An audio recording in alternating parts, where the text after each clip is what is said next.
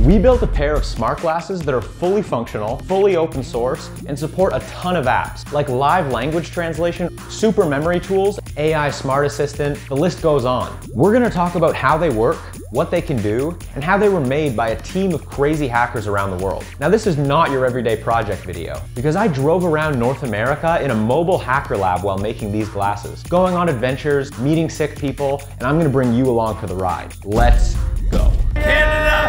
Ah! These are version 1.0 of the open source smart glasses. These bad boys have a display, microphones, microcontroller, and batteries. If we look through the display, we can see support for language translation, a contextual search engine. My friend has a Pomeranian dog. Live captions.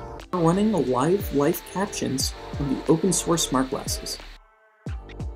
And more. In my previous video, we got to the point of having audio glasses. And in this video, we're gonna show how we went from those audio glasses to a fully working pair of smart glasses with integrated display. If you like smart glasses, neurotech, AI, human-computer interaction, subscribe to my channel. So many of the applications and use cases that we were interested in needed a display in order to operate. Alex Israelov joined Team Open Smart Glasses, and he brought with him a bunch of knowledge about how we could integrate a low-cost solution display. Near the end of summer 2022, we began the mission of integrating a display into the open source smart glasses. Two major changes were needed. First, we needed to design a new circuit board which would support the display output. We also needed to be able to add firmware that would support this. I set out to continue my journey across North America in my mobile hacker lab by continuing on to Boston. On the way, I thought I'd stop at my parents' house because I figured they'd be happy to see me. Oh, hey Dad, I'm here to visit. Hey son, Mark here? Yeah, I thought so. $50. What do you mean? I'm just here to visit the family because I love you.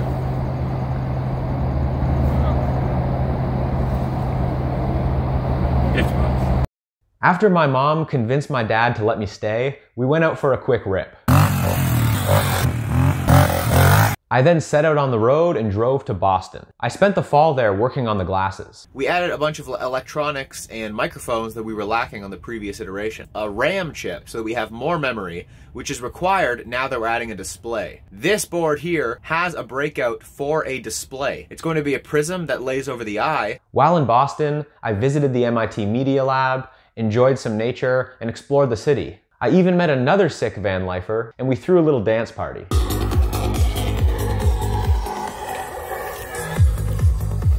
Eventually, Boston got too cold. On my way south, I met up with Madhav from Transcribe Glass. Hayden is trying out Transcribe Glass at Yale.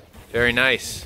I just kept driving south until it got warm, and that happened to be in Charleston, South Carolina. The boards were finished by then, and so I ordered them. Version 0.5 of the board. Just about to solder. Now this is laid down. Let's do it. Okay. Oh man. Pretty perfect. Look at how nice that is. Open source smart glasses board running off 2 batteries. Display.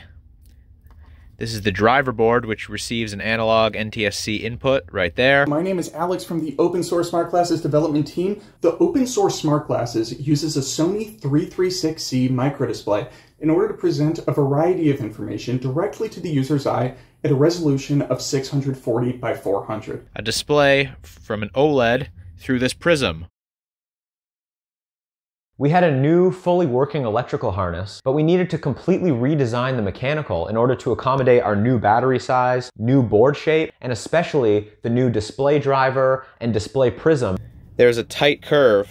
If I slap these on, you can see the batteries almost completely disappear. We need a way to figure out how to get a lot of weight put onto the ears and not the nose, and we need a lot of bulk that we can hide, and behind the ears is the way to go. I forgot to mention that earlier in the summer, before I left Toronto, I went to see my friend Jeremy Stairs, who showed us the neuromeditation brain-computer interface technology he's building at Divergence Neuro. The Big. Yeah, first name The Big, second name Zuck. Last name Zuck. This is me controlling my alpha waves in the back of my head. What I can do to modulate my alpha activity, either attend to the world around me, which will lower the alpha, or I can imagine empty space and stop attending the people that are around me, and then the alpha will go up by defocusing.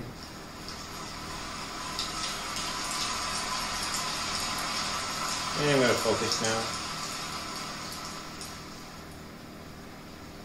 All right, and that's that's the stuff. Matt Jansen joined Team Open Smart Glasses, and then him and I collaborated in Fusion 360 to bring the frames to the design that you see today. We needed to print them off and iterate, but unfortunately, my SLA printer had broken at some point on the road. Reforge in Charleston. When my SLA printer died, I emailed every single person in Charleston who might have access to an SLA printer, and these guys got back and said, yep, I just printed off a pair of glasses, another pair. This is a huge day. This is the first assembly of version 1.0. As you can see, there's a display. Right now it's running live captions. None of this would have been possible without the help of Team Open Smart Glasses. I'd like to thank Alex Izrailov, Paul Hamilton, Adrian Papineau, and Matt Jansen. It's 4 hours into 2023, and I just got kicked out of my spot in the Target parking lot. I'm just trying to enjoy my New Year's Day in the mall parking lot, as one does, and some security guard pulls up here. You gotta go to Red Lobster because you can't stay here, but don't worry, buddy. Red Lobster. And I parked in the back because there's trees over there, but there's none over there, so that when the sun comes up in the morning, the sun's coming from the east and it's gonna give me power on my solar panels. We had a fully functional pair of open source smart glasses. We released the 1.0 beta version, and then we flew to Las Vegas to CES to show them off. My flight to CES is in about 24 hours, and I am assembling the version 1.0 of the open source smart glasses. I also flew to CES in Las Vegas to meet up with Caden there. About to get on a plane to Vegas to hit CES. I'm out here with Jeremiah, who I met on the plane, who offered to give me a ride to the hotel. Welcome to the the hotel room. Alex is currently assembling, putting a little bit of stuff together here. I'm almost in the main frame. Why did you bring that to the hotel? We have 3 pairs of glasses. Hacker man. You should check out my other video where I show the 23 best smart glasses technologies of CES 2023.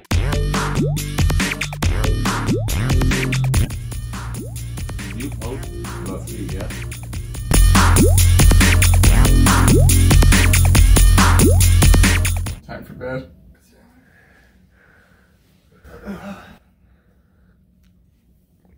Good night.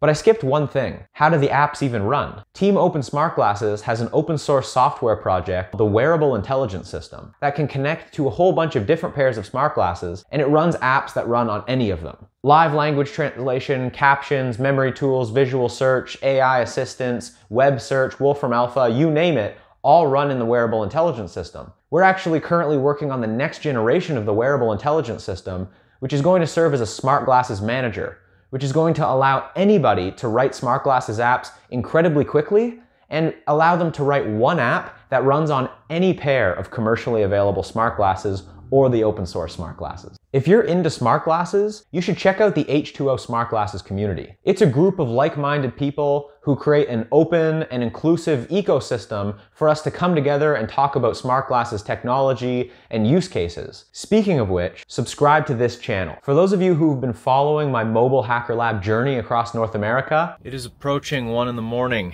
the last night in the Mobile Hacker Lab. And I'm selling it. Hacker Adventures, Toronto, Vancouver, Washington State, Illinois, Boston, Charleston. It was absolutely insane. But now I'm moving on to somewhere new.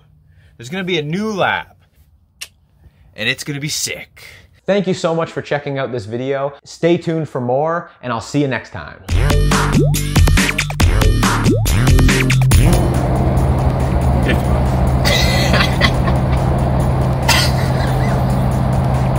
Cut!